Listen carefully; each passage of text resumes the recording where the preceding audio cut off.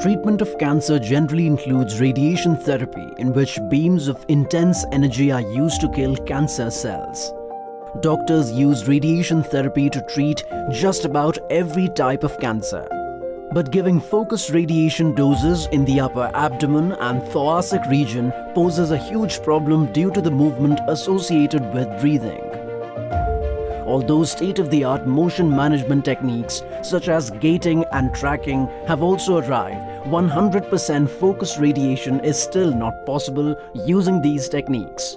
For radiation to be customized for a particular patient, their exact lung movement has to be simulated, and then delivery of the radiation with minimal dosage can be achieved. Before the radiation therapy is done on a human, its effectiveness needs to be checked on a robotic phantom. Now, researchers from the Indian Institute of Technology, Kanpur, in collaboration with scientists from the Sanjay Gandhi Postgraduate Institute of Medical Sciences, SPGIMS, Lucknow, have developed a new and inexpensive 3D robotic motion phantom that can move like a human lung. This robotic phantom will be helpful in delivering focused radiation to the patients. Developed with the help of DST's Advanced Manufacturing Technologies program, this technology is currently under final testing as part of Make in India. This indigenous technology will very soon enable doctors to use concentrated radiation, dose quantification, and more accurately assess its effects.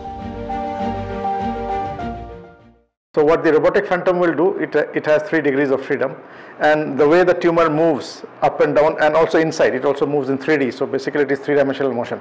So that robotic arm will also move the tumor like this, and then we are going to place many sensors on this device, and then we are going to focus the radiation. So as it is moving, the radiation is also moving with this tumor, and so we are radiating only 2 centimeters. So what was happening before is we were killing, say, a 10 centimeter tissue along with this. So we will kill only 2 centimeters, and we are going to save that 8 centimeters. The bulk of the phantom is a dynamic platform over which image quality assurance devices can be placed, and the platform can mimic 3D tumor motion by using 3 independent stepper motor systems. This platform is placed on the bed where the patient lies during radiation therapy. As the phantom emulates the lung movement, a moving or gating window is used to focus the radiation from the radiation machine on the moving tumor.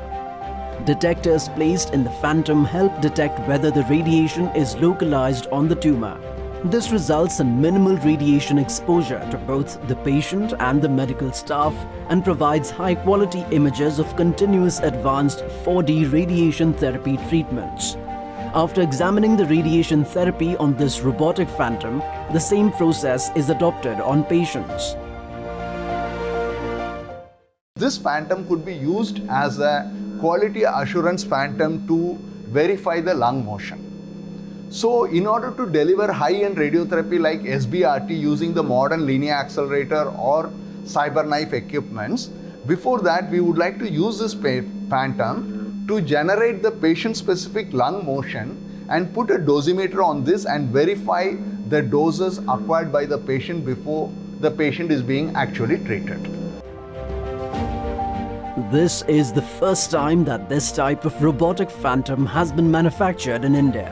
More importantly, it is more affordable than other imported products available in the market. This robotic phantom can be used to create different types of lung movements. The research team is now looking to commercialize their 3D robotic motion phantom so that this indigenous solution can be made available to the Indian market soon.